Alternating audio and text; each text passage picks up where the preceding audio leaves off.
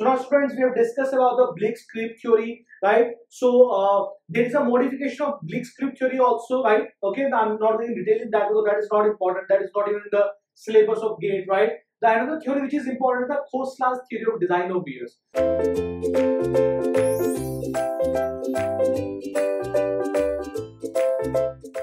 So Khosla's theory of design of weirs, if you remember your geotechnical engineering and as well as the fluid mechanics, right? So it is actually the mixture of the two, right?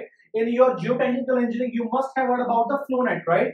So Khosla's theory of design, so Khosla's theory, it is actually based on flow net.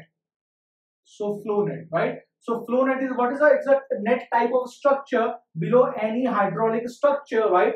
So which is made up of streamlines and equipotential lines. So these are the streamlines. So streamlines, if you remember, so they give you the path of water traveling beneath a particular structure. And what is the equipotential lines? So line joining the points of equal head, right? Lines joining the point of equal head are known as the equipotential lines. And these lines, they actually intersect at an angle of 90 degrees, right? If you remember, all these are the soil mechanics things, right? Okay. And you also know that the discharge, if you calculate discharge with the help of a flow net, it is given by K into H into NF by ND. K is the, you can say tendency of water to flow, right? Tendency of water to flow is the K. H is the head, right? NF is the number of flow channels and ND is the number of equipotential or the potential drops, right? So these are the flow channels 1, 2, 3, 4, and these are the number of drops. The number of drops, the potential drops that which are actually happening, right? Okay.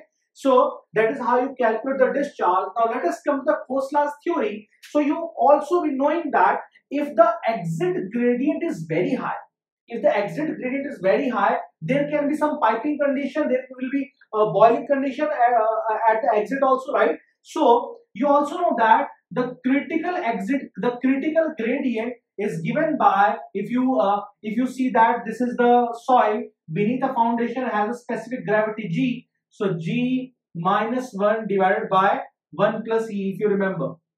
Clear? Okay. Now Khosla said that. Now first of all, one thing is that how do we draw this flow net, right? So this flow net can be drawn easily. If you must have done this in geotech, but as far as the site view is concerned, as far as the practical things are concerned, so with the help of pitot tubes, we measure the velocity, because velocity is measured by pitot tubes, right? So with the help of pitot tubes, we measure the velocity of each point, and all the data is actually fed in a computer, right? And in the computer, what you get a particular flow net, right? Automatically you get a particular flow net, right?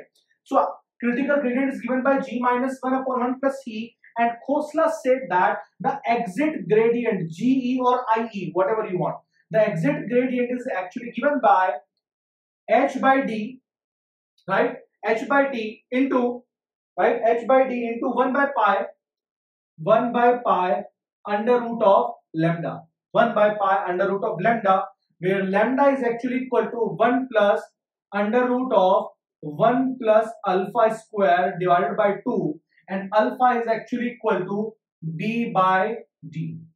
B by D, right? Where D is the depth of the downstream pipe and D is the width, right? Width of the particular structure, and D is the depth of the downstream pipe. Okay. And H is the head, D is the depth, right? And 1 by pi into under root of lambda, right? So I hope that you have understood. And one more thing is that to stop the piping failure, this GE should always be less than IC. Always be less, because if the exit gradient is very high, what will happen? There will be piping failure, right? So exit gradient should be small as compared to the critical gradient, right? Now sometimes this G value is given to you in question. If it is not given, you can either take it 2.65 or you can take it 2.67. It depends on you what you want to take.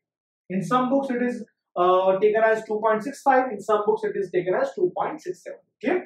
So I hope that you have got it, right? So I hope that you have got it, right? So now let us solve a numerical on the basis of the Khosla's theory of design of weirs. Now let us proceed further and let us solve a numerical on this theory, that is the Khosla's theory of design of weirs. And one more important thing, if you remember, I told you that the Khosla's theory is actually used for the RCC, or you can say concrete weirs, if you remember, right? Okay.